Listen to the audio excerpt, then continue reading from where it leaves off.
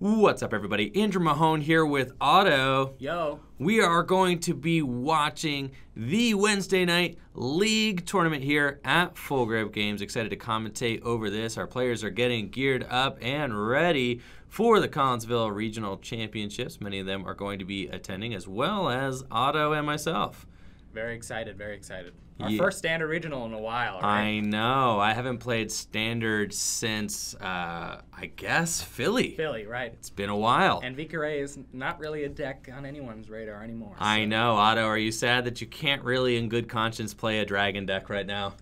Yeah, kind of. it's a big bummer. I tried out different Ray variants, and they just all fell short for me. So we got Mr. Marco in the chat saying Otto's arms look bigger every time I see him. Wow, thank you very much.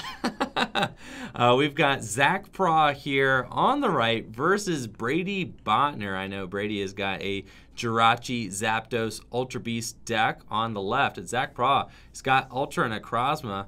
Otto, what are your thoughts on this matchup here? I mean, Ultra Necrozma ultimately fell short at OCIC, and the big reason for that was the Zapdos is just pretty good at picking off attackers in that matchup. Like, a lot of Ultra Necrozma players say that they can kind of, use Giratina to ping different bench Pokemon like the Jirachi and set up the Sky Scorching Light, but in theory, or in practice, it's actually harder to pull off, so... It is, and then a lot of players are playing that Absol as well, Exactly. which can be really bad for Ultra Necrozma, which really just has just enough energy usually to get by turn after turn after you're done retreating and so on and so forth. That Absol's ability there can really get in the way of a smooth performance on the Ultra Necrozma side. Right. I mean, theoretically, you don't play any GXs. You keep Giratina and you just cycle it over and over again. But Zapdos can escape rope your Malamars. They can get Guzmas off on Inkays early in the game. It's pretty hard, actually. So. Now, something that the Ultra Necrozma player can pull off, if they are able to, is if Brady benches maybe too many Jirachis on his side of the board, he will have to look out for the potential Giratina Distortion Door with Ultra Necrozma Sky Scorching Light play. Right, yeah. That's like the end game play for Ultra Necrozma, so we'll have to tune in to see if he can, get all the plays going well enough to do that. And we've got a huge turnout here for our weekly Wednesday night tournament. 14 players in attendance, all getting ready for the Collinsville Regional Championship. So I'm excited about this. Should be a 4-round event here. Oh, awesome. Lots of content to keep us busy. So hopefully you guys are as excited as I am to get this underway. So what do you think about... Ooh. Looks like we're getting started. So let's get right on to it. See, and that's just the roughest start here. You don't want to play any GX attackers early in the game, so. No. I'm sure Brady's loving this start from Zach. Exactly. Brady's got a Blitzel there in the active position, and a Zapdos on the bench will play Nest Ball and search his deck for, I would assume, a Jirachi. Yep, definitely. And the Blitzel, really cool addition here. His list is very similar to Robin Schultz's version that we saw finished 10th place at the Oceania International Championships. But I would say, you hate to say it, but I feel like starting Ultra Necrozma in this matchup is almost an auto-lose scenario. It's really not good. Like, you kind of have to hope the Zapdos can't Guzma the Ultra Necrozma once you get it out of active, and you have to hope that that's the Ultra Necrozma that you Sky Scorching Light with at some point, too. Yes. So you hope that the Ultra Necrozma somehow is able to sit safely on the bench the entire match. But we know that Brady is playing Shrine of Punishment, and there it is. So that is going to tick away at that Ultra Necrozma's hit points throughout the course of the game. Yeah, I've heard talk of people wanting to tech an Acerola in Malamar just for the mirror matchup. So, I mean, maybe Zach has a way to get this, off the bench or off the field. So True. We'll see. And thank you so much, Natalie, for those bits. Hit the 1,000 bits badge. Thank you so much. Appreciate it, Natalie. I know she's been farming the free bits. So Zach just has to... Wow! Oh, man. What a bummer. His hand is showing the camera. That hand is bad. Looks like I thought he passed. He didn't pass. Yeah. No, that's what I was thinking too. Brady forgot to flip for the sleep. That happens all the time.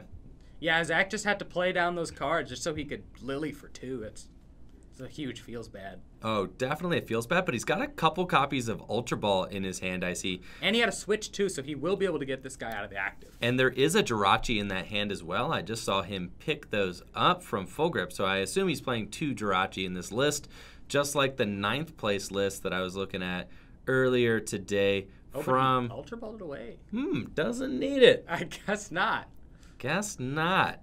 Interesting choice there. Oh, Zach has a rescue stretcher in his hand. Oh, he does. He's just true. doing the roundabout. Okay. Ultra Ball the Pokemon away, then use the rescue stretcher when really you could save that for later, but it's or you could just Ultra Ball away the rescue stretcher. Yeah. It's the same thing. Yeah, that's true. That is true. But sometimes it feels better to Ultra Ball away the Pokemon, then you get to use your rescue stretcher, right? You feel like you're playing more cards that way. You do feel like you're playing more cards that way. So that is very interesting. I knew a lot of players were hyping Ultra Necrozma. You're absolutely right. Oh, I already knew it. Yeah.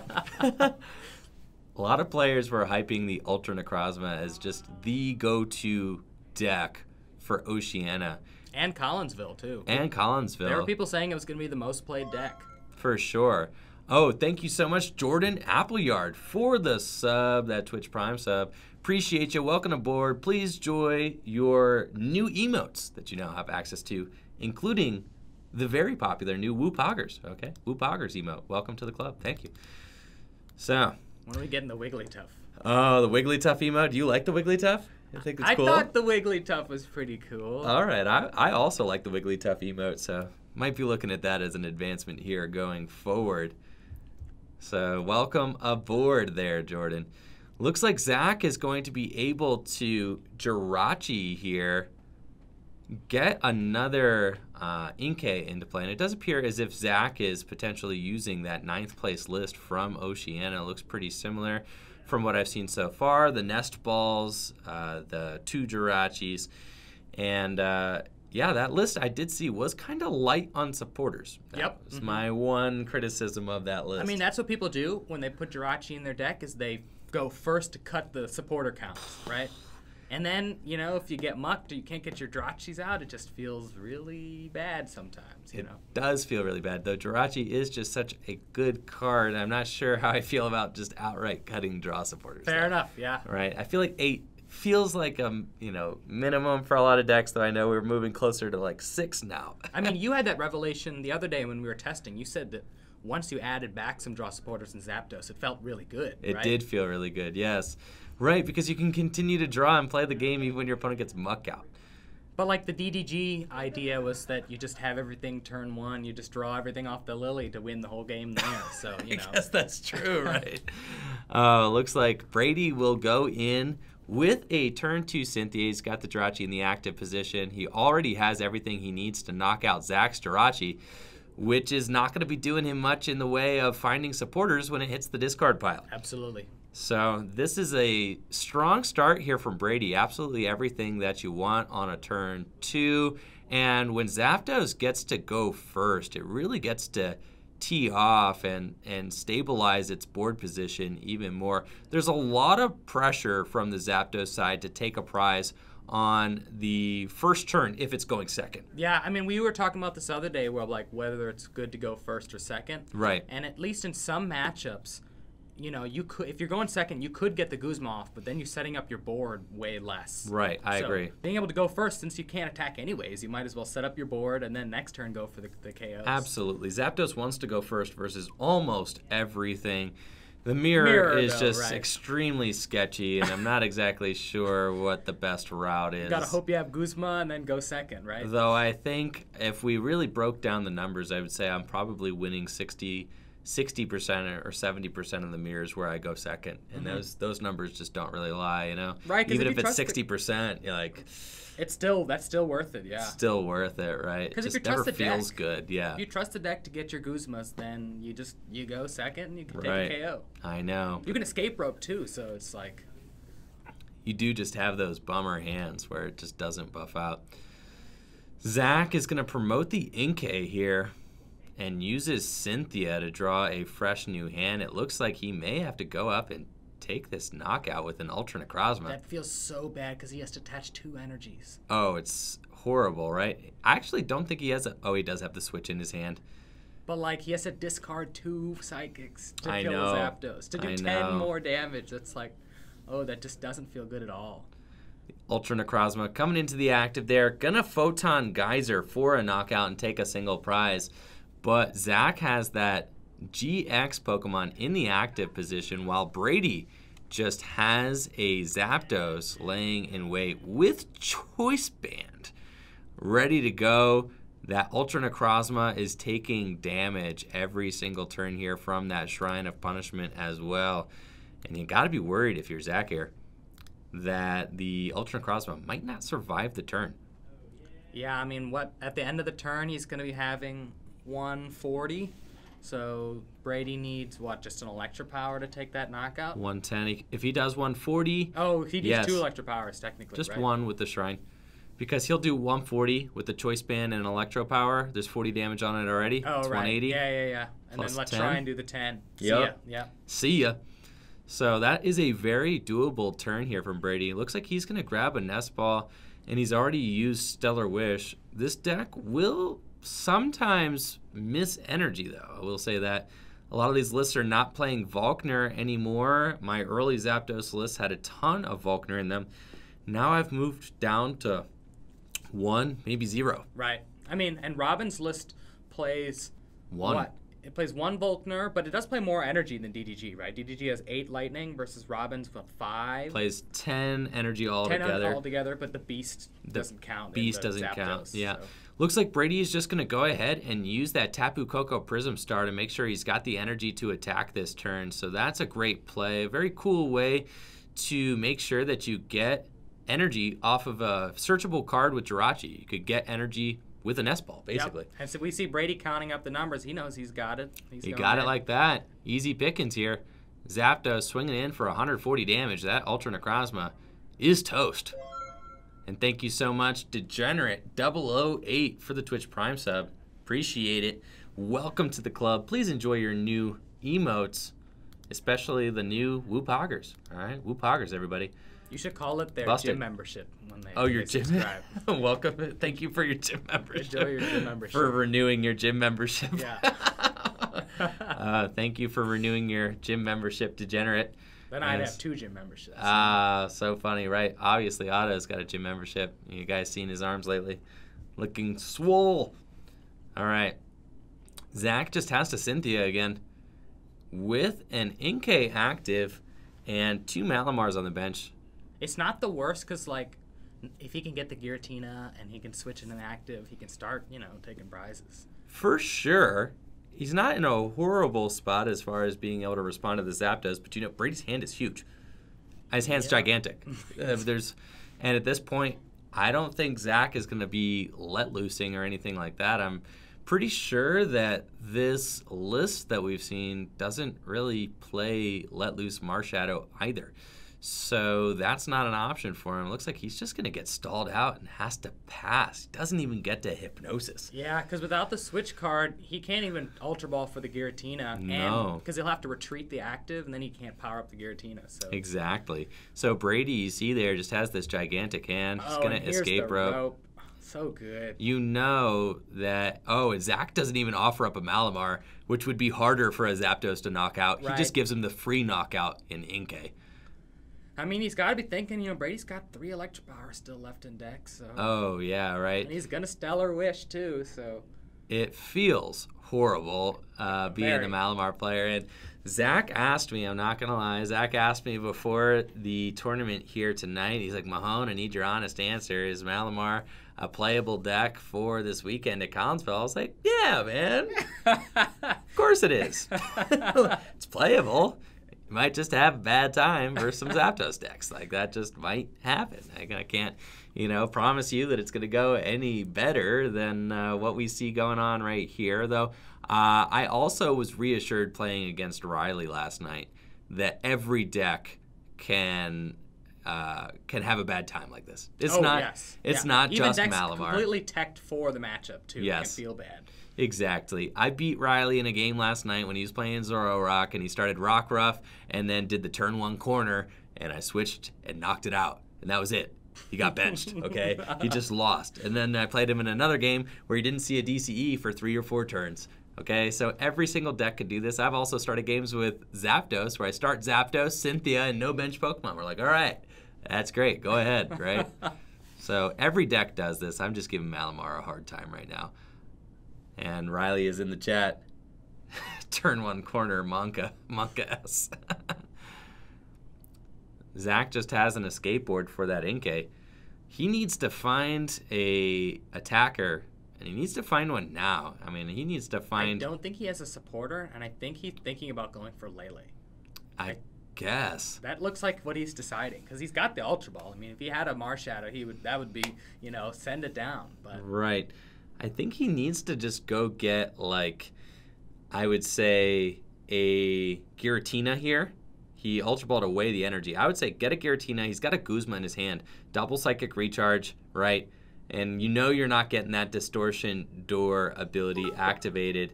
But he got rid of the energy, so how is he going to power up the Giratina? I don't know exactly where he's going with this route, but... I think getting rid of the Guzma and keeping the energy is probably better, so he could at least attack. Strap in. Let's see. All right, I'm along for the ride here with Zach. Let's see what happens. Thank you so much, Degenerate, for the bits there. Appreciate the support, my man.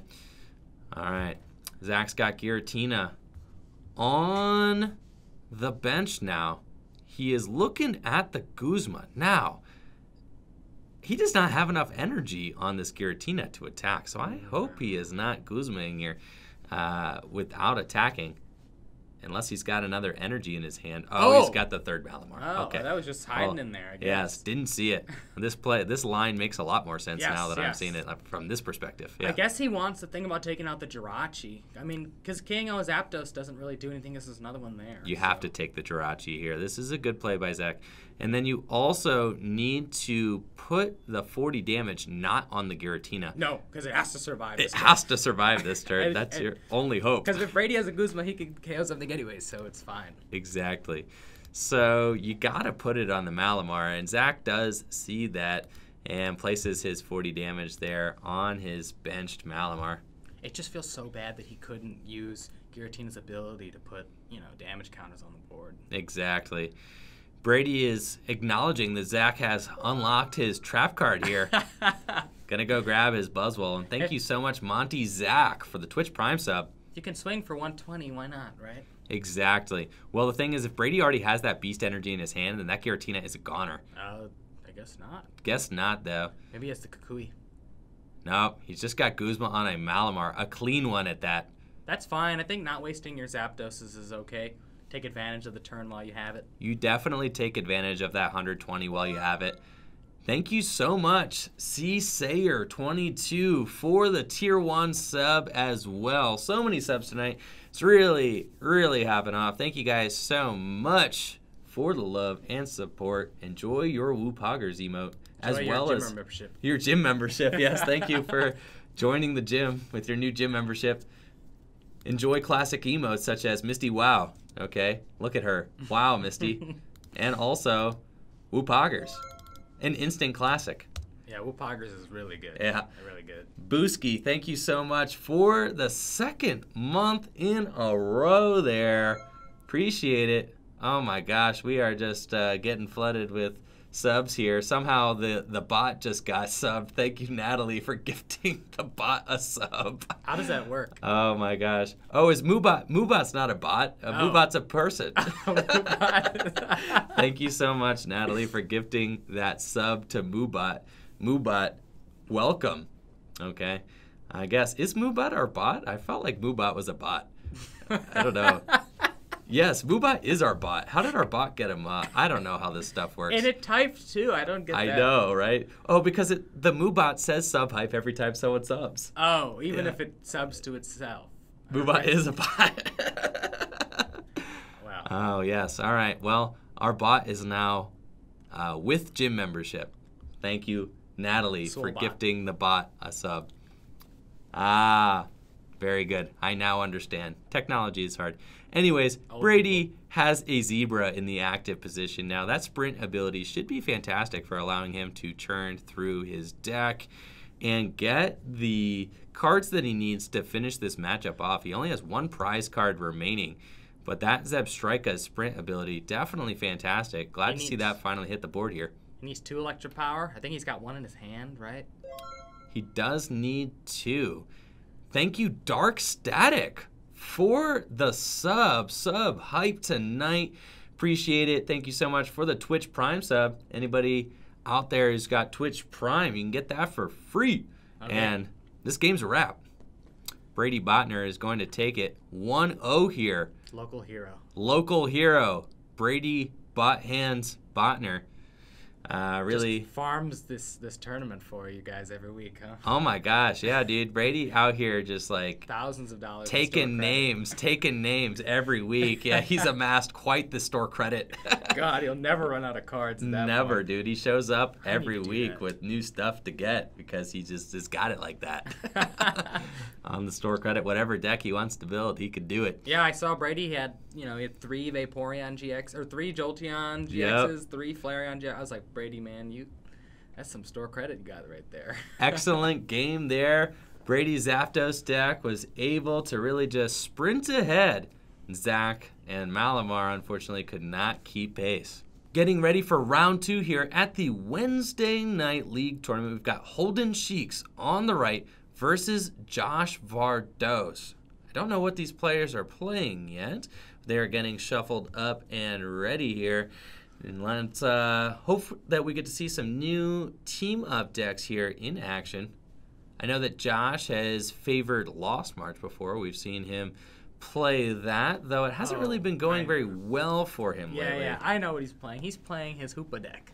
He was talking about this. Yeah, some Hoopa Coco deck. Yeah, I guarantee you this is what he's playing. Yeah. Oh my gosh, I don't even know that I've got a Hoopa downloaded in my system yet, but that does sound very exciting. Yes, there it is. I knew it. All right, so Otto, tell me a little bit about the Hoopa Coco deck from what you know about it. So the idea is that you Coco with Electropower and like Kukui can just like take knockouts on Zapdos. And that spread, people like Zoroark decks are cutting healing cards and stuff like that. Right. So that spread should have like a decent matchup on a lot of things. I don't know how good it actually is, but that's what people are thinking, and that's why they're playing it a lot more. So a spread deck, and I guess the idea is that you hit Zapdos for weakness with Tapu Koko, and then Hoopa works against a lot of the GX decks? Yeah, that's pretty much it. All right, and then against Malamar, you just Coco a lot. Yeah, a lot. I mean, really. It seems in theory, because we were talking about this the other day, it's just like, these Passimian, these Coco decks, all that, they seem really good. Just, I don't know, can they get the cards that they need to set up and do it? Yes, I do agree that Tapu Koko just feels like a good card right now. I'll give it that. I did try my hand at playing a little bit of Passimian last night. Okay, now I wouldn't call myself a Passimian kind of guy, but I was in a dark place and found myself with a Passimian deck on PTCGO and was playing it, and Tapu Koko can win a lot of games by itself. I mean, it's scary that Tapu Koko can put 120 damage on the field, and now with Electropower it can do like even more. That's pretty insane. Right. Oh, we're going to be able to see the matchup here. It's Zapdos versus the Koko. So. Excellent. Or it could be Pikarom. I am excited to see this. Looks like Holden is playing a lightning-oriented deck. He's got that Mr. Mime from Team Up in there. Haven't seen Holden here since the new format, so let's see what he's cooked up. excited to see what he has got in store for us. Holden always plays something unique, so there should be some spice in here. For sure. Holden definitely a unique deck curator here. Looking to try and get this this Hoopa card here into my folder. There I we don't go. know if it's gonna come out since if there's Zapdos in Holden's. I guess yeah. He probably doesn't want to actually get that Hoopa into play. Should actually just be a Tapu Koko deck today that we see from Josh's side. I think Josh also plays like Rainbows and like Ultra Beast attackers too. So Okay, well that's fair. Holden is setting up his board now. He's got the Stellar Wish Jirachi there in the active, and Volkner grabbing him a Lightning Energy and a Nest Ball, which is great. He'll Nest Ball, and we get to see what kind of attackers he's got in the deck. Taking a look, looks like it is more of a Pika-Ram deck. I saw the Zeraora. I see the Zeraora for sure. So this should just be a Jirachi-focused Pika-Ram deck, which is cool. We did see some I see a Jolteon in his hand too. So yes, this could be a list, I guess, similar to the one that finished third place. There was a third place Pika-Ram deck from Oceania. Kaiwin Kababe. Yes, Kaiwin's list did play a couple copies of Jirachi, I believe, and a Jolteon line. It was really just the Lightning Lads. It was the or the Thunder Buddies, you know. They skimped out a lot of other cards though. Their lines are really short, so. Oh, for sure. It did feel like a true. That, right? It felt like a true toolbox. I wasn't the biggest fan playing it this morning. It did feel like it might have lacked in some consistent ways there when compared to a more straightforward list like Jose's. But it does have versatility. You give it that. I don't like the low energy count. That's what really hurts me about playing that list. I think it only plays maybe like 10 lightning energy, which just felt really, really short. If you prize a couple, it could get really ugly quickly. All right. Holden's got the escape board in his hand, so he's going to be able to retreat this Jirachi, and Josh just goes in for an early flying flip. No damage modifiers on that one. Yes. I don't think he supported either. He just put the Nest Ball down. Yep. Josh was complaining too that this deck bricks, so we'll see. What is he planning on evolving that Ditto Prism Star into, do you know? I think a Muck. I think the Muck is what you'd put in this Oh, list. wow. Yeah. So he could have Muck, which could be good, but I guess if it's a Ditto Prism Star, then I'd have to say that it is it's probably more than one, just stage one in the deck. Can't just be Muck. Yeah, unless you're doing like the Grimer. Yeah, you're probably right. You know, he probably also has maybe a Zepstrika. Yeah, that seems good. I do like the Zebra. And then Holden's just got another Volkner and will be nest balling for somebody else. I wonder if he'll put that attacker down because he doesn't want to take the spread damage from. Oh, yeah, he's definitely No, he does not. So hopefully he's got an Electro Power in his hand that he'll be able to use to knock out Josh's active Tapu Koko there. We already know that he's got the switch card in the escape board, which is good. Yeah, I see the Electro Power in his hand, too. Oh, excellent. See, this was smart by Holden. He didn't put anything down besides the Jirachi's last turn. So yeah. This Koko just put 40 damage on the board. It's kind of... It's underwhelming. Yeah, it is underwhelming. Not really a lot going on here. All right. Josh is going to promote Tapu Koko while Holden has got his Zapdos in the active there doing what it needs to do. And this is what's cool about the whole Lightning Toolbox thing is that he can play the non-GX game if he needs to. He can throw up the Zapdos, just have a bench with a couple of Jirachis on it. And if he didn't know any better, he'd be looking at Holden's board thinking that it's just a Zapdos Jirachi deck. Right. Which is pretty cool. And he's been able to hold his GX Pokemon in his hand. He does have the Thunder Mountain Prism Star, so he may have a turn where maybe he kind of benches Zeraora and retreats, maybe Energy Switch and Thunder Mountain all into one attack with Zeraora. That could be what we see here. Looks like Josh is Ultra Balling. He might be going for like a Macargo or something instead. Yes. I think that's the other stage one attacker that or a Pokemon that he's put in this deck. But I feel like it's real. You really want to get Muck out in this matchup. So Probably. He does have the McCargo there pulled to the front of his deck. We also see there is a Slugma in his deck too. He is eyeballing the Muck. Like, I don't know. I think Josh definitely needs to stack his deck here with the McCargo, the Smooth Over. oh, you can tell he just does not feel good about that either. No, but he's got to. It's like if he had a draw supporter, I'm sure he would go for the Muck. For sure, but he can't. I mean, if Holden knocks out this Tapu Koko, he's going to be in a horrible spot. I think promoting the McCargo is not what Josh wants to do. And this has been my major concern about like the more, I guess, spread-oriented decks is that sometimes they just get a little inconsistent. And, ooh, Spice. Wow, I like that. Whoa. He's able to Judge Whistle into the Smooth Over stack there. That's awesome. Have to say that is something I have not seen before. I've seen that a couple times on the ladder, but yeah, it's cool to see that in practice. Yeah, spicy play from Josh there. I wonder if he plays the Grimer too, so he can set up the Muck. Potentially. I think that finding the correct draw engine for some of these non-GX decks is kind of tough. A lot of players playing Jirachi. A lot of players are trying to move away from Jirachi with the high Muck counts in some of like the Zoroark decks or like the, I guess I should say, the increased Muck presence in Zoroark decks. True. There's no more than one Muck, but usually a Grimer and a Ditto. That'll scare you. Exactly. So I think that heading for a more McCargo kind of engine with Judge Whistle is very creative. That's very cool here. And then also, Zebstrika is another option too. Mm-hmm. But I have seen that those Pokemon, it's just a one Pokemon on your bench can easily be targeted down. Especially against a Zapdos deck. Yep, can easily be targeted down by a Zapdos deck. These kind of one of stage ones on the bench can also be targeted down by a Zoroark deck.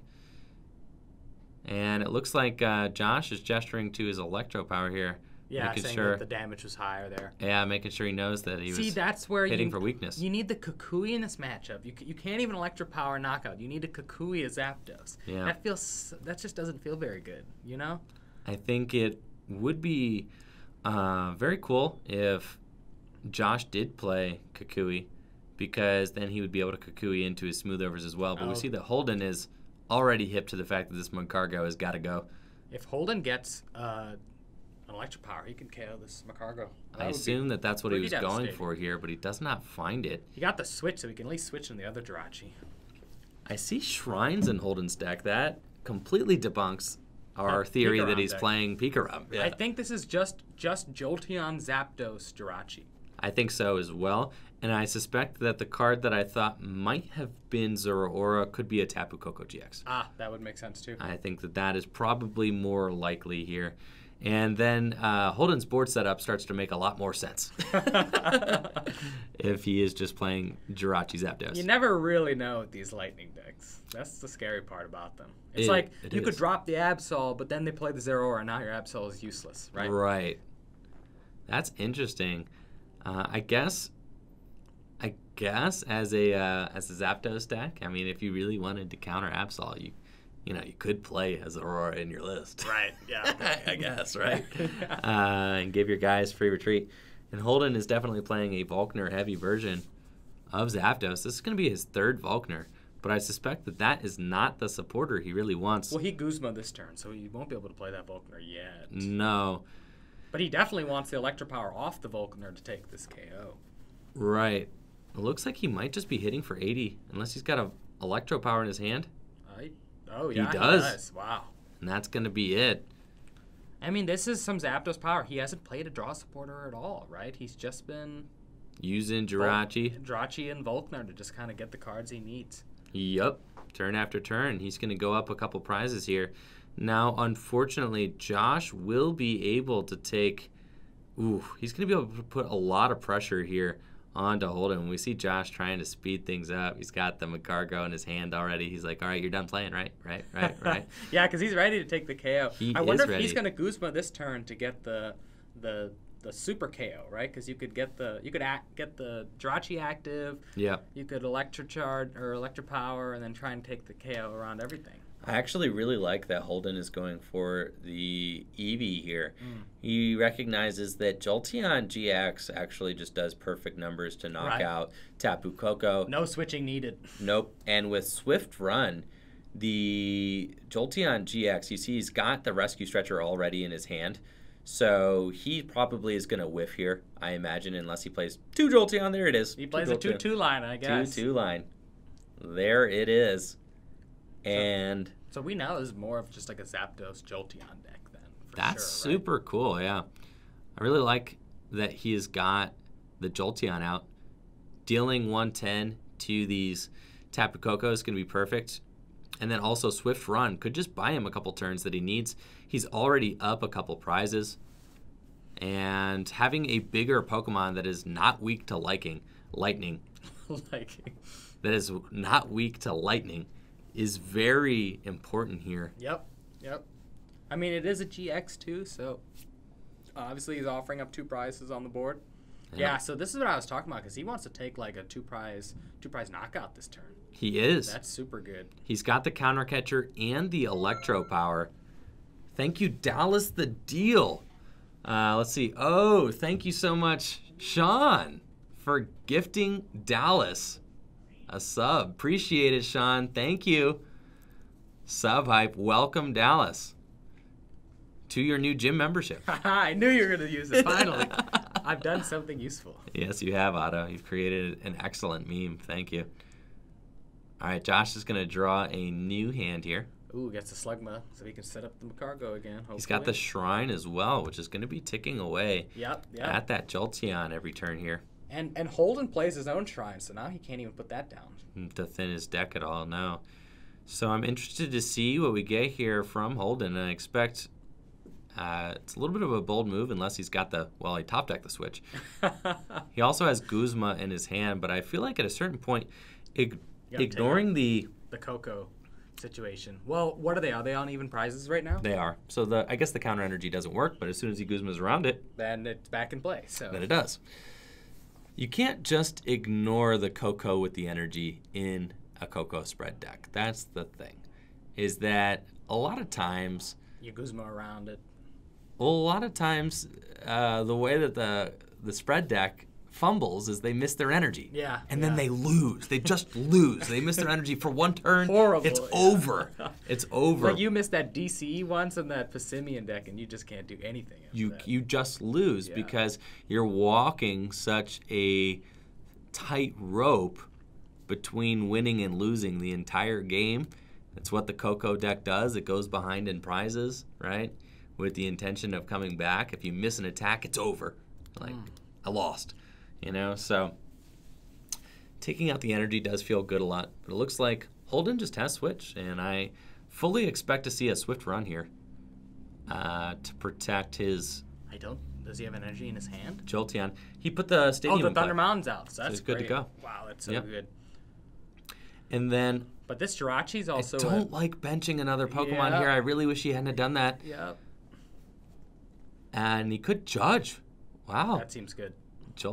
Holden is playing Judge, so that could be a clutch play here. Absolutely. And I don't think he's played a supporter yet, so he should be good to go. All right. So that is a strong play there from Holden. Stadium, he's got the Jolteon in the active, and we get to shuffle up, draw 4 cards. He's knocking out the Koko with the energy. I like that as well. Cargo in play. I mean, Yep. This is a tough spot for Josh. I mean, even if he gets energy in play, it's gonna take a while to kill this Jolteon. So. Oh, for sure. Especially if we see a Swift Run here, and then he's invincible for a turn. That's. I don't know. Maybe I'm weird like that. I might save my Swift Run. Actually, no. You have to because Josh plays Buzzwole. So. It's true. Yeah. I think you just take the Swift Run while it's here. I mean, granted, you could be greedy and just say, you know what, I'll not Swift Run. But then what if Josh just, cracks him with, a Choice Banded, double electro-powered, flying flip? Or just like a Beast Energy Choice Banded Buzzwole. That's what I'm saying. Yeah, 180 damage, right? Then it's knocked out. Mm-hmm. Or even if he gets him like close to a knockout, right? Mm-hmm. I don't think he flipped over the GX counter, so he's just going to take the knockout. Oh, he's not doing it. All right, bold move, Holden. All right, Josh, now's your time to let's see. Do it. Because I'm thinking that if, maybe another Shrine comes into play and the Jolteon gets hit for a lot, maybe it could Swift Run to hang on for dear life, but it might actually get knocked out by the Shrine damage. Just my thought is just something could go wrong, where when you Swift Run, it feels like nothing can go wrong. Yeah, I guarantee no prize is taken next turn. That's better. Yeah. I feel like I wish the Jirachi, I guess I see it with Holden judging himself just to 4 cards. He's going to put the Jirachi down just to ensure that he doesn't dead draw here. Especially if the Coco Flying Flip KOs the other Jirachi, he wants something to promote active. I get that. I do get that for sure. Now, Josh is taking a hard look at this hand here. It can't be good. I saw him draw a Kukui. I think that's just what he's going to play. Ooh. But if he's got Magcargo, Magcargo might be down. Oh, that's true. Unless he plays like a 2-2 line of that, which he does. Okay. I was about to say I doubt it, but there it is. But he's Ultra Balling away the counter energy. Yeah.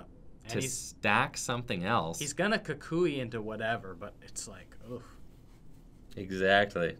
Whatever. If it's another energy, it's just gonna get knocked off the board next turn. That just doesn't feel good either. And Josh also needs a secondary attacker lined up. Yeah, the Magcargo's inactive. You can't let that Magcargo get drug active for sure. He's going to stack the Rescue Stretcher. He must already have the energy. Oh, no. Oh, my goodness. Do you see why I told you he needed to Swift Run? I told you. I told you something's going to go wrong. I told you. I could feel it, okay? And this little...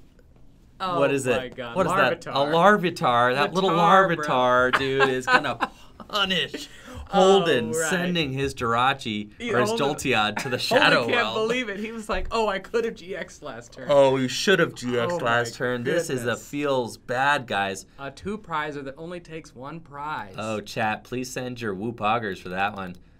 We need some Woopoggers to the chat. Stat. Oh, my Holden God. just got next leveled. Wow. There. I can't believe it.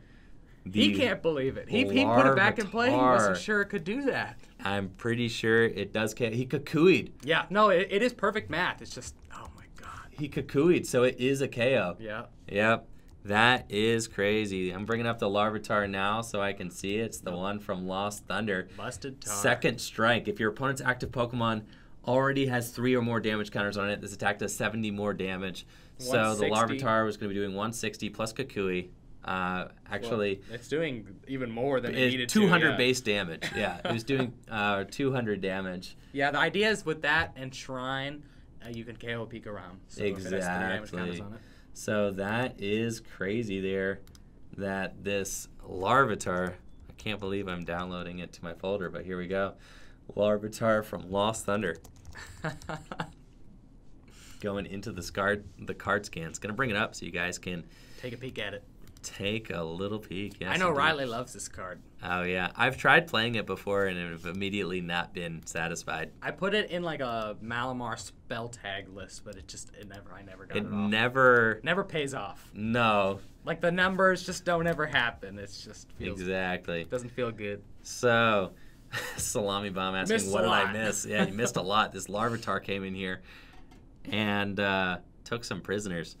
Holden feeling really bad that he didn't GX there.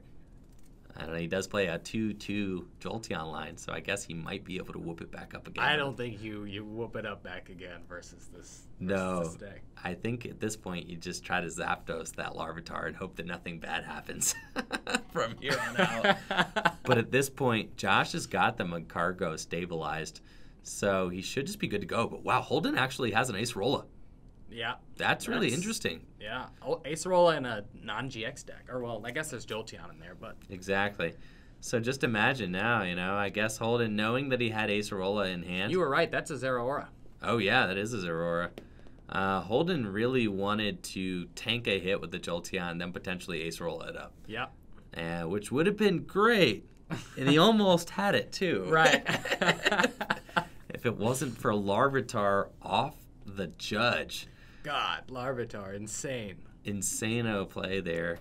Josh drawing into exactly what he needed to punish Holden. Holden's going to grab a... Zapdos, I feel like, right? Nest Ball here, and he's probably searching out Zapdos, if I had to guess. Because that was his second Jolteon, right? That was his second Jolteon. Because the Ultra Ball won away earlier in the game. He's going to opt for another Jirachi, potentially looking for something that he hasn't seen here yet. I mean, I guess in his mind, Josh isn't taking any knockouts specifically next Oh, time. this is a Coco GX turn. Play. He needed just a placeholder for the energy. Here comes Coco GX. There it is. Oh, there you are. With the Thunder Mountain, too. That's real nice. And he's got the return knockout, so Holden's deck is not giving up on him just yet. He really has everything he needs to take this knockout. If Josh can't I wonder if Josh plays the Nihilego, because Holden's on 2 prizes. Oh, my gosh. That would be insane, right? If Josh goes Nihilego Choice Band, he could Tapu Thunder GX for game. Oh, that would be another Woopoggers moment for sure. That is scaring me just thinking about it. Making me nervous. I mean, at this point, we've already seen the Larvitar play. Feel like we could see anything.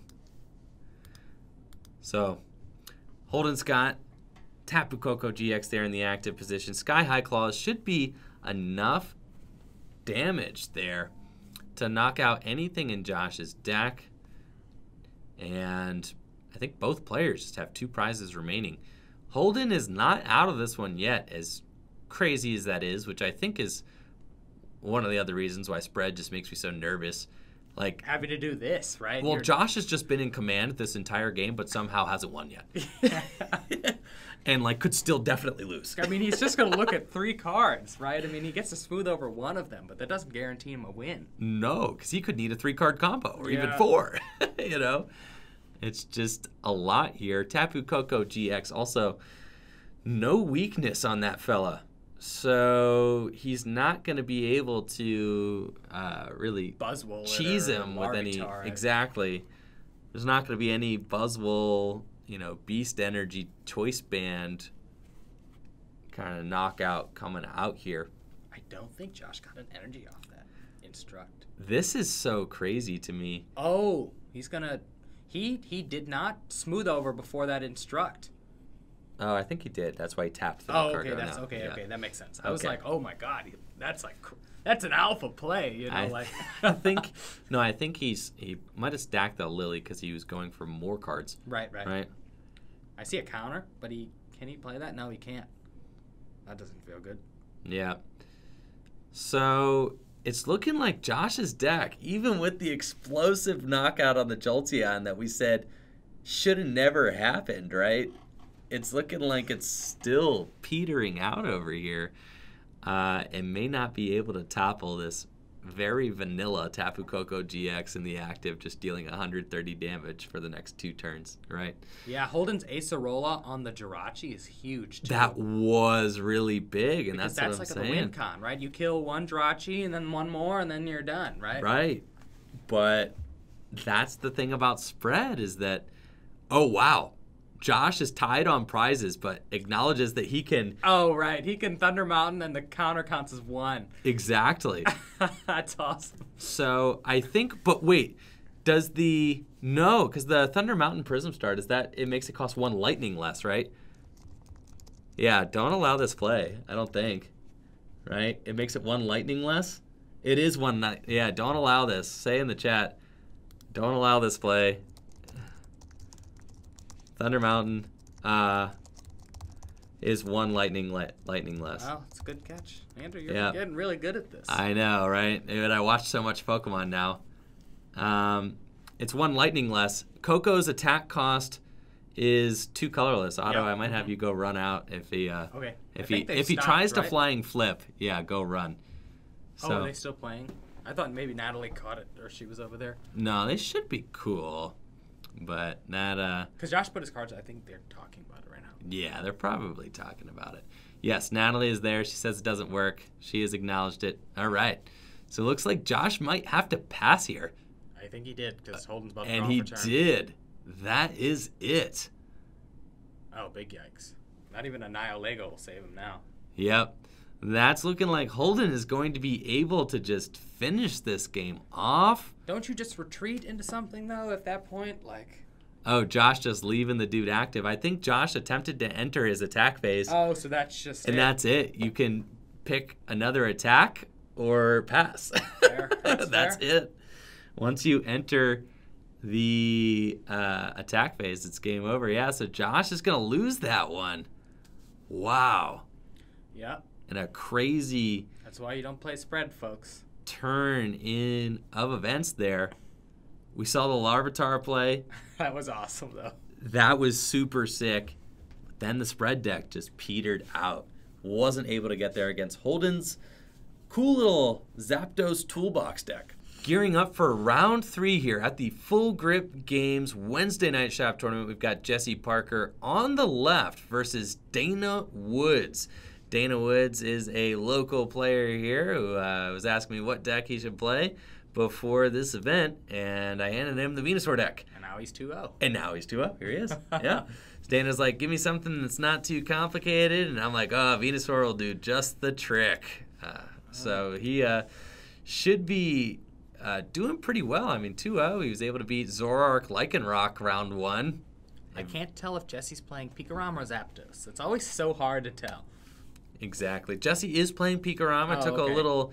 I actually went out and I scouted beforehand and took a little peek at his deck to see what he had in store for us. So this is actually kind of a close matchup, somewhat. Yes. So, should be interesting because Pikarom can do enough damage to knock out a Venusaur. Burn all the powers and everything down. Right. And then, Dana, this is his first time ever playing the deck. So we'll see how he fields this one. Dana plays a bunch of different trading card games here at Full Grip. He plays Magic, he plays Keyforge, and then he dabbles in Pokemon as well. He's trying to build a tool drop deck, but he doesn't quite have all the cards ready for it. So this is a loner deck from the Mahone catalog. This is and I'm glad to see that it's getting some legs here because I bought these Venusaurs, so I want them to go to use. Wow.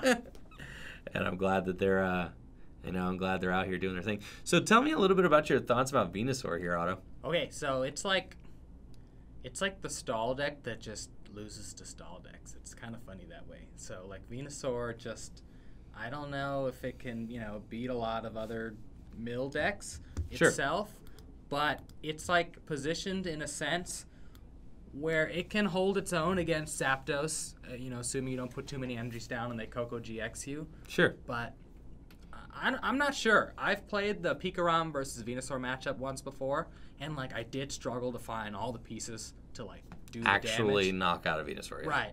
But it also didn't feel like the Venusaur player had many, outs to just take me out easily. Right.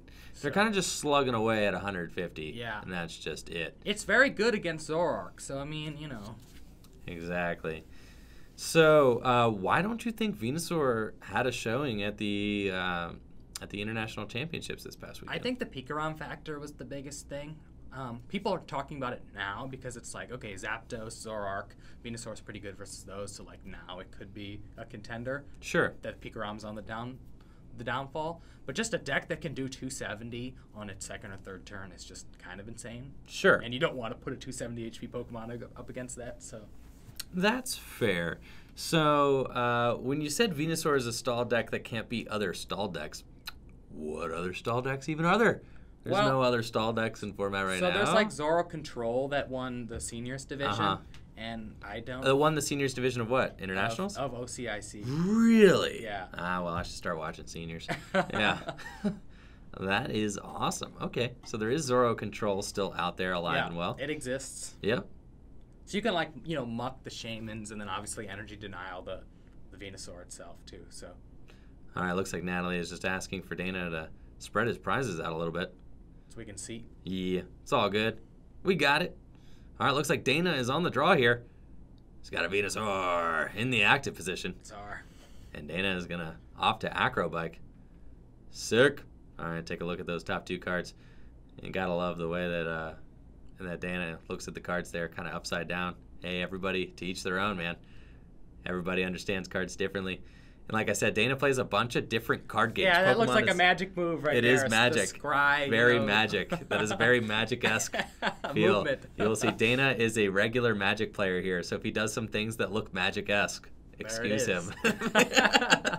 He hasn't been fully indoctrinated yet. No, not yet. Yes, Dana is a big Pokemon fan, though. And Dana was also very excited that there is a Pokemon card named Dana. So, oh, right. Yes, one of the hat ladies. The hat ladies, yes. He's very excited that there was a hat lady named Dana. So that is Let you take 2 cards from your deck if you have a stage 2. If your opponent has stage 2. Yes, very cool. So Dana is just going to get out a bunch of Shamans and another Venusaur here. Can't argue with that. A very straightforward deck. Dana's going to just start attaching energy and then go to Pollen Hazard Town, hopefully. That's just where he wants to go. God, I love Pollen Hazard. I know. It's such an incredible attack. Burn, confuse, and poison. The unfortunate thing is Jesse will have free retreat from Zero Aura, so you can just kind of like move in and out For of that sure. stuff. But It looks like Dana's just going to slap that Life Force there and play. Yeah, ain't messing with Dana. Nope. He's like, do damage to me. I dare you. Dare ya, dude. I dare ya. All right, Jesse is going to start off here with a Nest Ball of his own. He's got the Tapu Koko Prism Star there in the active position.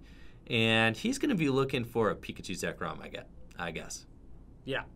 I mean, he's just going to want to get that turn 1 lightning energy attachment to a Pikachu Zekrom. Just power him up. With the idea of getting a turn 2 attack, probably. A turn 2 full blitz. But it could get weird, if Dana is able to just kind of confuse him, and then he can't attack and do the thing. I get it. Exactly. You might just slowly attach to the Pikarom for 5 turns until you're ready to tag bolt and have all the modifiers in your hand, and then for sure go to destroy something. That's true. Dana also could just put pressure on. I mean, what's crazy is that the Venusaur deck just seems so slow, right? But really, it's 2 attachments. Turn 2 Pollen Hazard. That's like pretty aggressive attack. You're knocking out Jirachis. You're knocking out all sorts of Pokemon. Like if you're going against Zoroark, you're knocking out a Zorua turn 2. Rockruffs, all that, right? And then turn 3, 150 damage coming from a 270 hit point basic Pokemon. Yep. Getting healed every turn, right? Aether Paradise. Also, Aether Paradise, let's talk about that. Dana plays way more stadiums than Jesse. Yeah, the Aether Paradise is weird. Obviously it makes Dana do less damage to Jesse, but I think that's fine, right? You just play a long game with Venusaur anyways, so. Yep. So, let's see. Jesse is going to go ahead and get a big turn 1 Lily here, which is great. And then is going to be looking to turn through his deck a little bit more. Deciding between what looks like a Tapu Koko GX and an Ultra Ball. Dana could also hit some early crushing hammers on Jesse. Now, I'd say if Dana can hit like 3 crushing hammers. Just be really lucky with those heads. Like 3. It'll set him back a ton. Then Jesse could just struggle and never get that big attack that he's looking for until it's too late. When it's too late, I'm saying like once Dana already has the 4 energy on his first Venusaur and starts getting like 2 on his second, it's too late. It is, yeah. It's just too late. That's true. That is true. As soon as like the game is not just over when you knock out that first Venusaur, if there's another Venusaur ready to go, it feels horrible. Looks like Jesse is going to discard that Ultra Ball there. Wants to get energy in the discard for the Koko Prism. Yes, for sure. I feel like he's going to get like a 0 or... And he's going to Ultra Ball away the Koko GX and a Lightning Energy, searching his deck for there's a Zeraora. The Zeraora, giving him free retreat. Now, some lists, hopefully he plans on... looks like he might let loose this turn. I was going to say, that is not quite the shuffle I'm looking for. It looks like he's going back in. I hope he's not done there. No, it looks like he's not quite done yet, so that's fine. Oh, he's going into the Pikarom. Jesse loves the hyper-aggressive Pikarom. Jesse, in the core of his being, believes he's going to get a turn 1 full blitz every single time, okay? So if How can he even do Jesse it? will retreat. If he's going to retreat here, he's retreating to the Pikarom. With the intent of attacking. And he believes he's getting it here off the let loose. Oh he's my already God. got the energy switch. Oh my God, I told you. You're right. I Wow. told you. He believes in the core of his body that he has it. This is so greedy. Oh my goodness. Because if he misses and he gets Pollen Hazard, it's... Feels bad. Yeah. For sure. Because a Pollen Hazard plus the 150 attack is enough. I'm telling you, he's got the electro power here. That boy is retreated. He's out there now. There's no walking this back. Yeah, like, this is you done. just are, yeah, you definitely don't electro power there. I mean, what is he looking for? A thunder? I mean, he has to find another energy switch and an energy. He's getting Thunder Mountain and an energy switch. That's what he's on the hunt for. Oh my! It's goodness. or double energy switch or multi-switch energy switch. Now I don't know if he's playing the Pablo Mesa list. I mean the Jose Marrero? That's what I meant. The Jose Marrero list. Pablo just top cutted something big too, though. I felt like Pablo also made a video on it today. Oh, too, Pablo made a video on it. Okay, so the Jose Marrero list here, which is playing a bunch of copies of multi-switch. I just made a video on Jose's list today. Let's see. I got one half of it. See, so he was so close. I mean, you're right. There are 6 energy switch cards in that deck. So. But the belief was very strong. Yeah. I would have never made that believe land play for sure. No. But you know what? Jesse's most of the way there. And it looks like, he has already retreated. He's not going to be able to get the Pikarom out. Retreat into Zapdos or anything like that. He would just have to energy switch there onto the active. But I think, to be honest, I wouldn't energy switch yet. You just hold it. Yeah. And then the ball's in Dana's court. He needs to find a DCE so he can, punish Jesse for putting that Pikarom active. For sure. That's what Dana wants here. Looks like he's trying to make a little more room on his bench. Here's another Soar. Venusaur. All right. And he's looking to maybe Lily here. So he's got a Nest Ball as well. You can get that third Shaman if it's in the deck. Are there only 3 in that deck? There are only 3, yes. He could get either the third Shaman or maybe another Venusaur. Is this your version without buff padding? It is without buff padding. It's not my version. It was a Japanese list that did he's well. Just going 4 Venusaurs. Dude, you've got to respect this board position, okay? I mean, you gotta what are the extra Venusaurs doing? It's purely an alpha move, right? It's purely an alpha play from Dana here, okay? Add up the HP, right? I'm just saying, at a certain point, it doesn't actually, matter. I think, Dana does need to be careful. This deck does not play a lot of switch cards, but he doesn't know that. I handed this deck to Dana, right before the event, so he didn't actually know, what was necessarily in the deck. But, you got to respect the just the pure aesthetic of 4 Venusaur in play. Absolutely. And also, you could say, yes, actually McStapp did send me this list a long time ago. Thank you, Demonic. Yes, a.k.a. McStapp. Thank you. But yes, Dana, you could argue that he was... you could argue that he was thinning the Venusaur out of his deck to make sure he hit the DCE. Maybe the other Shaman was prized and he just was thinning the deck. I'll give it to him. Oh, the other Shaman is prized. Dana would have gone for the Shaman, I think. Yeah. Okay, this is great. He is punishing Jesse. He's putting 80 damage on the board. And Jesse has got to be like, why did I go for the alpha play? Right. That was a pure, so hyper-aggressive. Now Jesse might not get a turn 2 full blitz. No. If he had just left any other Pokemon in the active position, he could have retreated in full blitz this turn. Yep. Totally fine. And that Pikarom is KO'able now, too. Oh, for sure. 150 plus this burn damage is going to be tough for Jesse to weather here. And Jesse only has a few card hand. His bench space is really low, too. I mean, look, he's going to attack with Zeraora, right? I know. Because he's got the energy switch in hand. So he does. He can go in with the Zeraora. He's got to get out of this mess that he's in for sure. And he's just going to crack this Venusaur for 160, maybe 190 damage if he's got an Electro Power. So he's going to heal off at least 100 next turn. Yeah, I mean, if Jesse can't find his Thunder Mountain Prism Star or a Viridian Forest to counter the Life Forest, then 100 of this is just getting vanquished. Yep. Yeah, instantly. Yep. And that's not counting any sort of potions that Dana might have in his hand. Dana could also just start ripping some crushing hammers. Now that Jesse's got one damage mod, power, yeah. but no counter stadium, so that Life Forest is sticking. Do you, as the Venusaur player, start powering up a benched Venusaur now, or do you put the energy on the active and swing for 150? Oh, you definitely put on the benched, I think. Yeah. I think that, well, I don't want to say definitely, because Dana could opt to GX here. I don't think he has to, but he could. I mean, if he's feeling like it, he could. I don't think that you necessarily need to, but it's not bad. There's no choice bands or anything, right? So No. you can't take a knockout on the Zero Aura then. No, he's not taking a knockout on the Aurora. He needs to two-hit KO it. So the first attack probably should just be the, he could go for another Pollen Hazard. It looks like he wants Solar Beam. Oh, yeah. He's into it.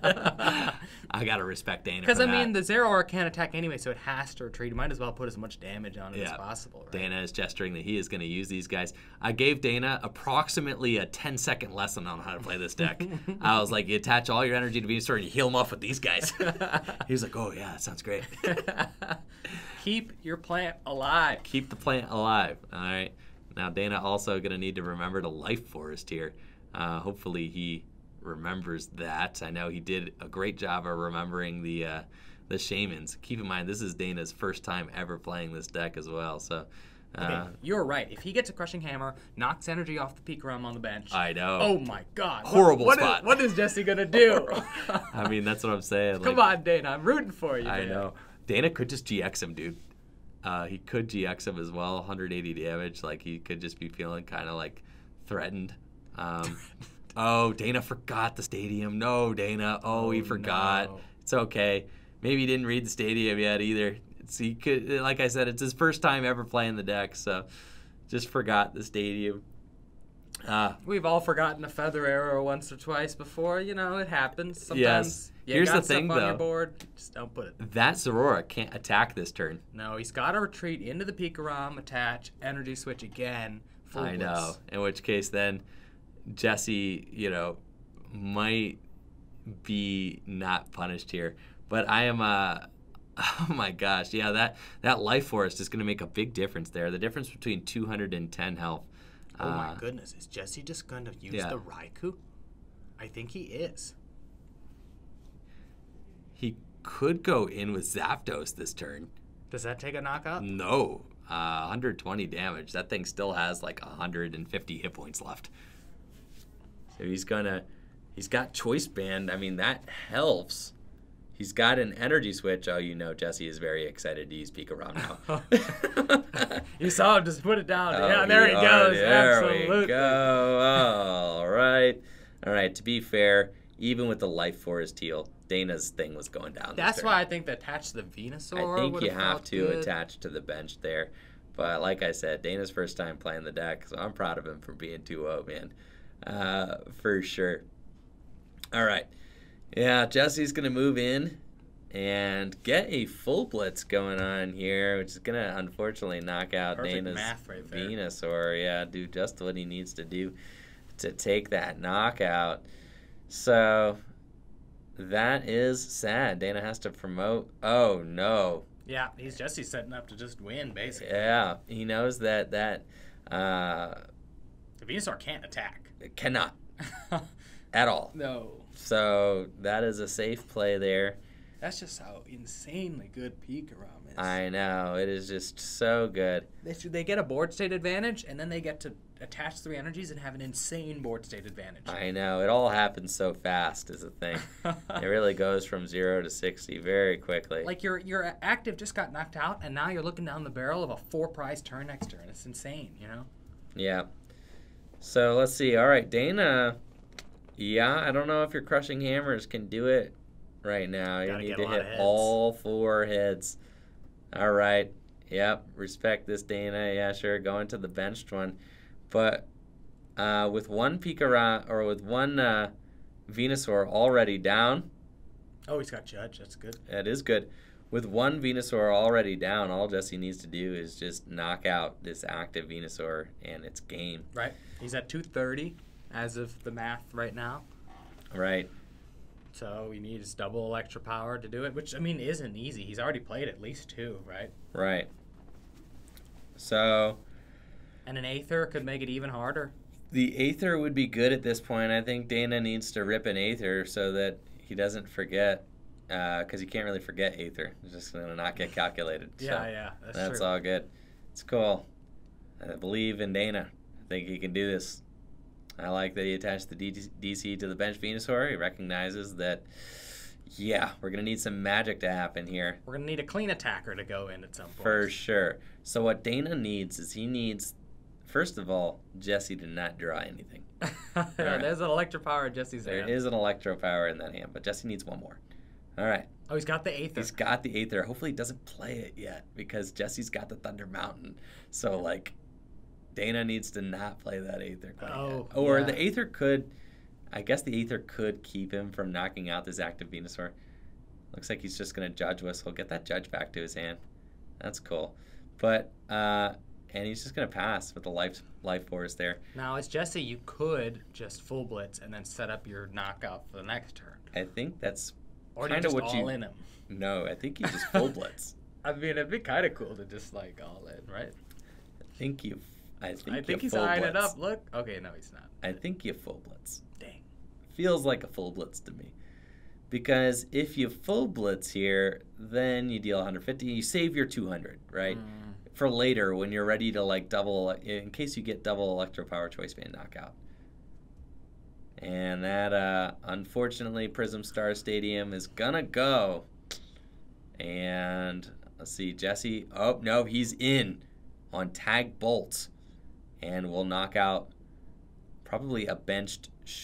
Oh, actually, he's just going to deal 170 damage. I think he has a Guzma in his hand, and he just wants to guarantee that one of them is dying next turn. I think that's totally fair. That's fine. Exactly. If Jesse's already got the Guzma in hand, then this just makes a lot of sense. Because there's no max potions or anything in this list, right? No, there's not. So Jesse already knows that, yes, if he's got Guzma, there's no way that Dana can wipe all this energy off the board this turn.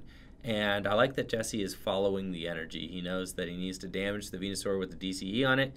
Taking a cheap prize on the Shaman, it doesn't matter. Doesn't actually matter. The Venusaur with the DCE on it could theoretically Guzma up Jesse's Zorora there and knock it out, which, you know, would be tough if Jesse hadn't have damaged it and it knocked out a Shaman instead.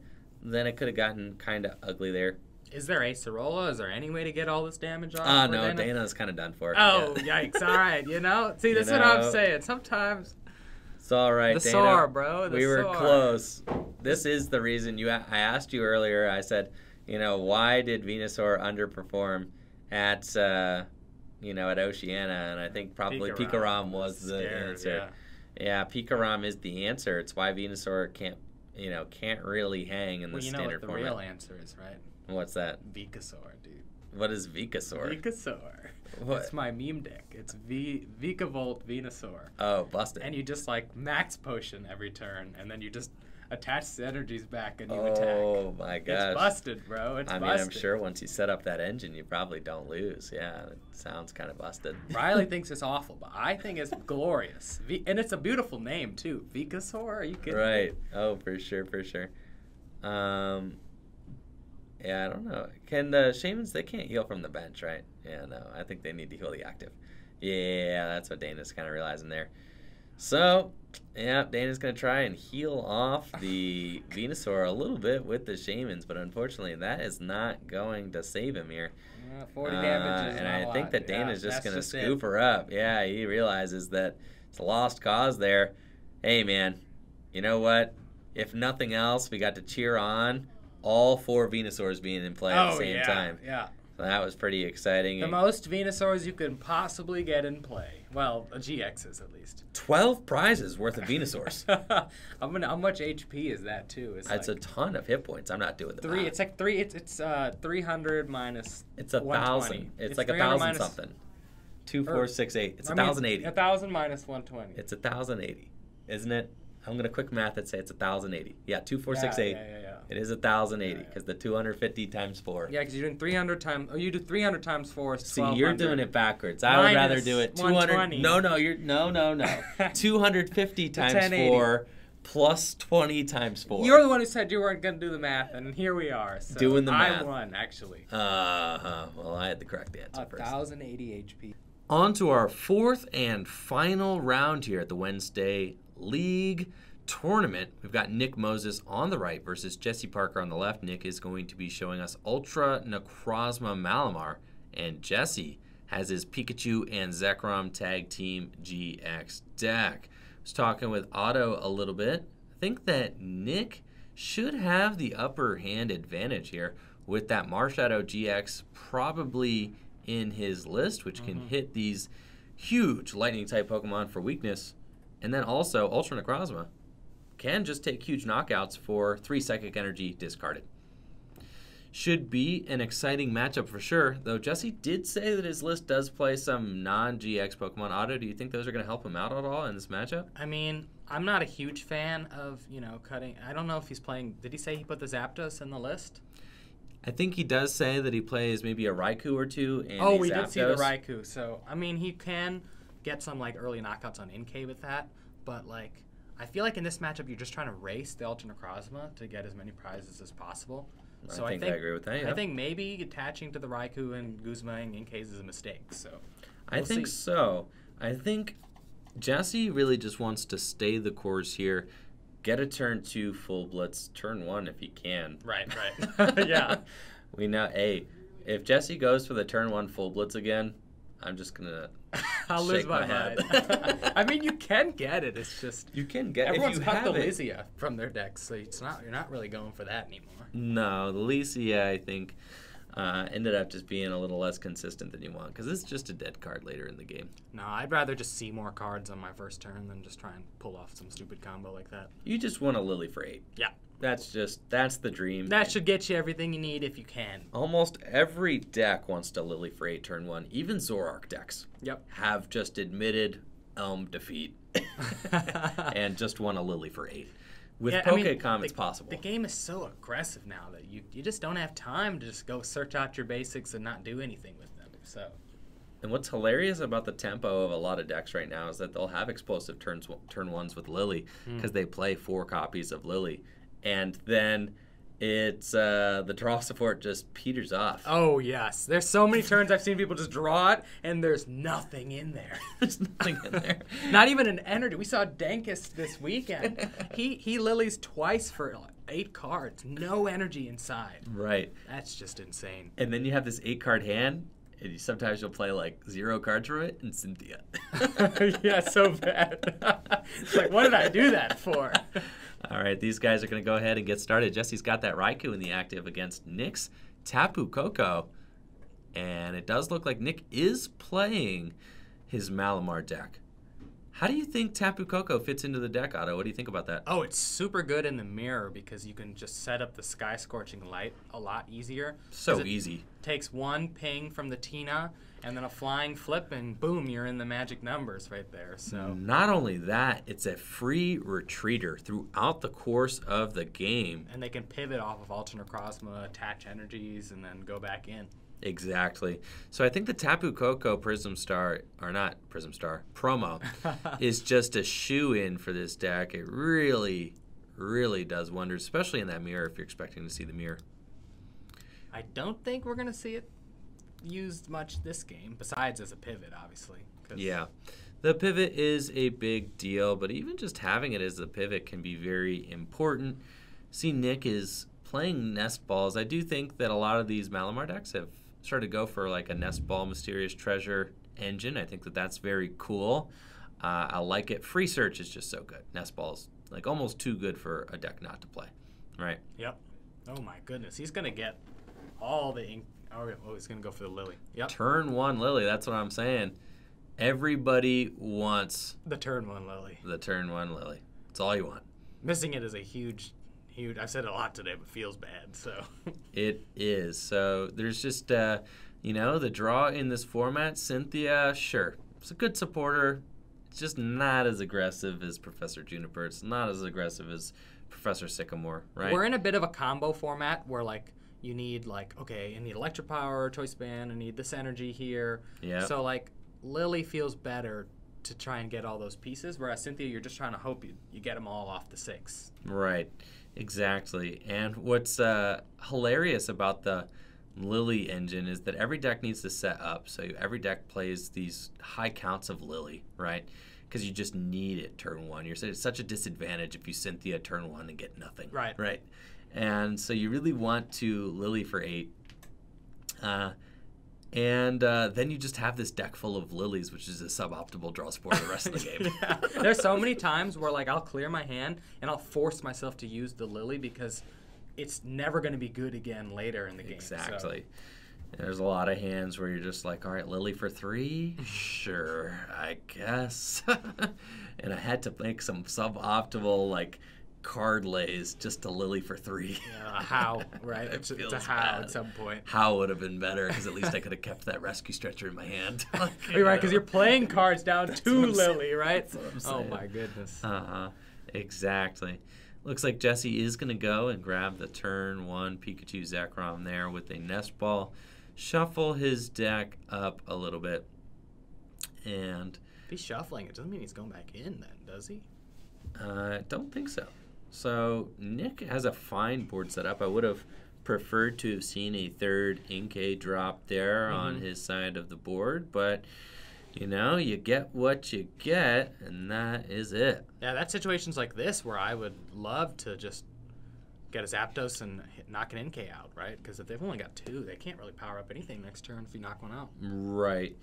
And I think Nick is just very fortunate having started the Tapu Koko. We know that Jesse probably would have, Electro Power knocked out an Inkay if that was in the active position. Absolutely. I think that there's no way that Jesse's Raikou ends up taking out a he's got to, like, escape rope or Tapu something. Koko here, but I do think that Jesse may have the opportunity to 2-hit KO the Koko if Nick doesn't find a turn 2 attack, then that could be something that we see. Now, I don't know if I actually see any ways in Jesse's hand to discard energy. So he may not get to play off of this Raikou's attack here. And that could be a little bit tough. I mean, just dealing 30 damage and getting your energy attachment without getting to accelerate is not ideal. Puts you a turn behind on your Pikarom setup, which is never good. Exactly, especially if Nick is able to take out the Raikou, right? Because if Nick can take out the Raikou, then we're going to see Jesse lose an energy attachment. You don't want to be an energy attachment behind in this deck. Your energy attachments are kind of everything with the Pikarom deck, especially in the first turn. In a weird way, it feels similar to kind of old Virizion Genesect, right? Like, you just, I mean, we think about Virizion EX, right, just a few years ago. But for 2 energy, Emerald Slash allowed you to deal 50 damage, and then you searched your deck for 2 energy and attached it to one of your benched Pokemon. Full Blitz is a little bit of a different beast. Oh my gosh. I mean, because like the most recent version is like Lurantis GX, which is an evolution, only does 40. Accelerates 2 from the discard pile, right? Yeah, Full Blitz is on a tier I've never seen before. Not in the Pokemon trading card game has an attack ever just accelerated energy and dealt damage. From the deck, too. Quite like this. Right. Pikachu Zekrom might be the most powerful card ever printed by like a long margin. Yeah, I mean just the damage potential of this thing. Let's put it in the cube, Andrew. Is no. You said Lightning needed support. Let's put the Pikachu Zekrom in the cube. Dude, Electrode EX from Fire Red Leaf Green. Or is it from Fire Red? It's not from Fire Red Leaf Green. It's from one of them, though. Oh, from one of those old sets. Electrode EX just set Lightning on the map. Is that the Crash and Burn? The yes, one? very good. Yeah, that was good. You blew up my Steelix with that. I did, yep. All right. So Jesse's got the Raikou. He's got the Zorora. He's got Tapu Koko Prism Star. Looks like he is all set and ready to go. He's going to instruct for a couple cards, and honestly, that's a good. Let loose, right? It's a good-looking 3-card hand, dude. I don't want to let loose that. It's fine. He's got everything he needs. I don't know. I think the Malamar player There's nothing, right? Just let loose him. Ah, that's fair. Yeah, you could just let loose him just to... Nick has a huge hand. He does have a big lily hand with 2 Malamars in it. Yeah. Yeah, just ready to roll. So, yeah, if you let loose that Malamar... Oh, he's just going to attack. So. Okay, there he goes. I don't mind that. I mean... It's fine. Yeah, we know that he already has the supporter in his hands for the next turn. Don't ruin that. You know what I mean? Like, I feel like you got the supporter in your hand. Don't ruin it. That's true. That's fair. You know, especially in Erica's against the Malamar deck. He's got a small hand with an Erica's in it. He's just going to be able to pop off and draw 6 cards probably next turn, which feels really good. And, you know, Jesse just wants to hit a Pikarom next turn. That's really all he needs to do. In here, weirdly enough, I actually don't mind the Raikou being in the active here. I think that this is probably ideal. Yeah, you don't want a GX in the active. Just Nope. like peck away at them with the non-GX attacker. Yep. And if by some weird situation, like Nick doesn't knock out this thing, it looks like Nick is definitely going to be knocking out this thing, though. And I didn't remember there being 3. Oh, okay. It looks like he evolved both his Malamars and found another Inkay. Okay, I was going to say, there were not 3 Inkay down last turn. But it looks like Nick has got the attachment from hand here, and will Cynthia. So all he needs is 2 Psychic Energies in the discard pile. Does he have any in there already? I feel like no. Don't feel like he does, but that's just my feeling. We haven't seen a Viridian Forest or anything like that. I think he probably nest-balled for at least most of these Inkays and then didn't play any Mysterious Treasures for the Malamars. So I'm not sure that he actually has too many Psychic Energies in the discard pile, which could be troublesome. I think he drew a Viridian. He drew a Viridian, and he has a Psychic, and he has a Mysterious Treasure. So he has the cards he needs to do it. He needs to put the Viridian into play. He needs to discard the Psychic and get another Psychic, the Mysterious that away. Do it, Nick. Do it. Oh, We yeah. have the technology. Oh, yeah, Nick. There we go. That's what I'm talking about. And he has put the Wombo combo together. He discarded the Psychic Energy with Viridian to get another Psychic Energy to get himself probably another Malamar, if I had to guess. Something like that, just for next turn. What does Jesse go active with after the Raikou's knocked out? Excellent. Excellent play from Nick here, doing everything that he needs to do with the free retreating Tapu Koko in the active position. And I got to say that I think that Nick attacking with this Giratina has to feel pretty good. Yeah, absolutely.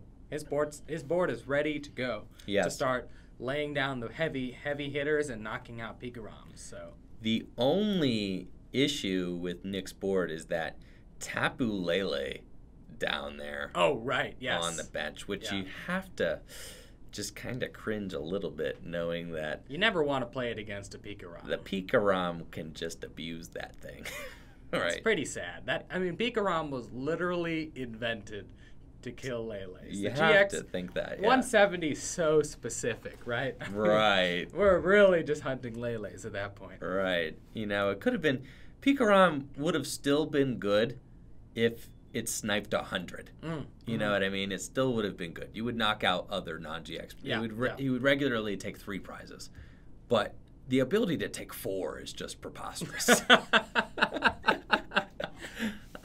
You know, I mean, then he's just like plus trading. You know, I mean, like a GX taking 4 prizes all by himself is so absurd. Right, I agree.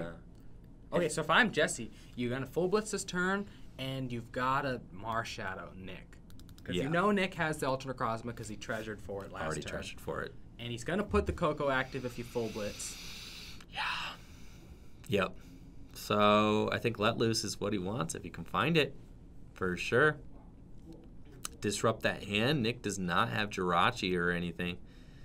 So there's no guarantee that he'll draw off the Let Loose. And that would probably put Jesse in the most ideal situation. Looks like Jesse is going to take advantage of that Viridian Forest. That's one of the weird parts about Viridian Forest is almost every deck that you play against, if you have it, will be able to use your own Viridian Forest. Yeah. Like, they'll love to see that. A Pikarom will love to see Viridian Forest. Right. A Zapdos that plays, such few energy will love to see a Viridian Forest. Oh, oops. I accidentally turned the chat off somehow. Oh, no. Yep, it's fine. Gonna fix that there real quick. All right. Let's put the chat back. Come back, chat. Yeah. Oops. I accidentally cleared the chat from the sidebar. That's my bad. I was trying to edit the cards. Doing too much. Andrew's trying to set up too good of a production that he's been clicking all these extra buttons. Looks like Jesse has the Thunder Mountain Prism Star, too. So he's going to use... That's the ultimate bad manners there, if you ask me. Yeah, definitely. Use the Viridian. Counter it. Let me have your stadium. See ya. Yep. All right, there we go, trainer. We've put you back in the chat. Thank you. Yeah, Andrew, what happened to just, taking an iPhone and holding it up over a tabletop? Oh, did anyone ever do that? I don't know. Wasn't the old streams were pretty much iPhones, huh? pretty janky like that, right? Looks like Jesse is going to go in with the let loose here. He's got a guaranteed attack with that Pika ROM. He's also got the Absol on the bench, which could be problematic for Nick because he's not getting a guaranteed free retreat off of that Tapu Koko. So that's kind of a big yikes for me, dog. Oh, I guess it does add 1 to the Koko. That's pretty good. It does, yep. Wow. So Nick would need to find an escape board to put on his Koko. Yeah, wow. Which would then balance it out. And then if he doesn't get another Malamar, then he can't power up an Ultra Necrozma. For sure. I almost wonder, I think Jesse should just attach 3 energies to the ROM. The Lele's on board, you just... I think he's thinking about it. You think he's going to do it? No, he's got a Pika ROM in the bench. Yeah, Come on, he's going to do it to the bench. Come on. He's got 4 energy switch in the deck and the Thunder Mountain. You're Prism right, Stars out. you're right. It's almost as... yeah. It would be... Oh, it's a game loser. Yeah. If You've got Thunder Mountain. I agree. It's so alpha, right? Just as you would say. Oh my gosh, yeah. You do not make the alpha play here. No. You go with the much more conservative line. Okay, fine. Yeah, let's just not lose this game in 1 turn. All right. Nick has got 5 cards to work with. And Jesse, full blitzing, accelerating. Knocked his Viridian, too. It's just... Yep. So, Metal Search is not going to be an option unless he finds another Viridian. Exactly. Nick is looking like he's really thinking through his hand here. He's got a nest ball at least. That doesn't help him out all too much. He can find maybe his Ultra Necrozma, which is what he may want this turn. Marshadow. I forgot about Marshadow. Does he have the Dawn Wings in He's in got, discard? I think it almost doesn't matter. They're tied at 1-to-1 prize. So Nick can just trade 2. He trades 2 into 3 every day. So you can attack with the Giratina's attack. For sure. Yeah. So he may just go for the Marshadow GX here and decide to just trade that Marshadow. You know he gets knocked out. Yeah, that's him. Because you got to attach to the active, and you got to get 3 Malamars to set up. Now, Nick does have a Cynthia in his hand. Okay. So he's going for it. I don't like psychic recharging before my supporter. Never. But it's cool. All right, to each their own. All right. I mean, I guess he's not really powering up anything he's switching. Else. He's going. He has the switch in hand. Actually, never mind. I take it back. He had to do it, and he's going for the energy off of this Cynthia. He's got no other route. He's got to do it. He's just going to, kind of sling that choice band down, put it on the Marshadow, sure. Put it on the Koko, I think, actually. Or the Lele, actually. I kind of like it better on the Lele. Yeah. 6 energy Pika ROM comes I'm just up. saying. Maybe you get the juice, right? Maybe, Lele gets in there, That would be insane. Oh, my God. I haven't done the math, but Lele feels better. You're right. You are correct. So let's see if we got 2, 4, 6, 8, 10, 12, 14, 16, 18, 200. Choice band would make it 10 shy of a knockout with 4 energy on the Lele and a 6 energy Pika ROM. So it was close. I feel like it's... Okay, either way, if Nick does not find a way to discard... First of all, he needs an energy. He needs to bump Thunder Mountain, too. He's got an energy. Okay. Because second of all, Jesse he needs to get a Dawn Wings into the discard pile now. You're right. Yeah. To GX so that Jesse doesn't win on the 4 prize turn. Wait, but they're even on prizes, so you can't Dawn Wings. He can't Dawn Wings. You're right. And Jesse, Jesse can just do the energy switch gizmos. And that's it. And that's all he needs is 1 energy switch one attachment. I mean, it won't That's win a the two-card game, combo. right? Because it'll just kill the Marshadow and the Lele, and it'll take 4. But I mean, I it'll guess be pretty it's close. not technically a win, but it feels like one. And he had to put the metal down on the Marshadow. So it's one less metal for a Necrozma, Ultra Necrozma, too. All right, so you're right. Yeah, no, it's not There's a game. an energy switch. Oh, It's my not a game God. winner, but we do fully expect Jesse to just get this Tag Bolt GX here. He just needs one energy switch and attachment to do it. That's it. It's only a 2-card combo. That's insane. So he would be able to take 4 prizes, but the problem with that is if he actually does take full 4 prizes and knocks out the Lele, he leaves a board full of Malamars, and all Nick needs to do is whip up an attack to win the game. Yes. That's it. It actually, it might be safer to use the Zera Aura to take the knockout on the Marshadow. Yes, but Nick only has 2 prizes left. I think Nick is still in a commanding position. You're right. I think you have to just go for it as Jesse at this point. Then. I think Nick just wins this game. I think so long as he can respond, he's got a big hand now. Taking a 3-prize turn. I don't think the players if Jesse quite can get understand. the second Marshadow down, I think he can actually just disrupt it enough. Yes, potentially. Taking a 3-prize turn really increases your hand size. Yeah. That's something we're not quite used to yet. Right. The advantage you get from taking 3 prizes isn't just, of course, accelerating your path to the win condition. Your hand size is like sometimes double. Huge. Yeah, you have to Marshadow someone after that. Exactly. So Nick has a lot to work with here. And we see Jesse go into his deck with, I don't know, some sort of search card there. Cynthia? No? Oh. Maybe Ultra Ball, and then he's going to be instructing there. He's got the energy he needs. Oh, Yep. and he Yeah. also I knew has it. It's the like the only letters. way Okay. to really, I don't know, not guarantee, but just stop Nick in his tracks. Yeah. Hope he breaks off this. And we see that the Let Loose Marshadow really is probably one of the best cards in the Pika-Rom deck. Oh, yeah. It lets you dig for your combo. It lets you disrupt your opponent.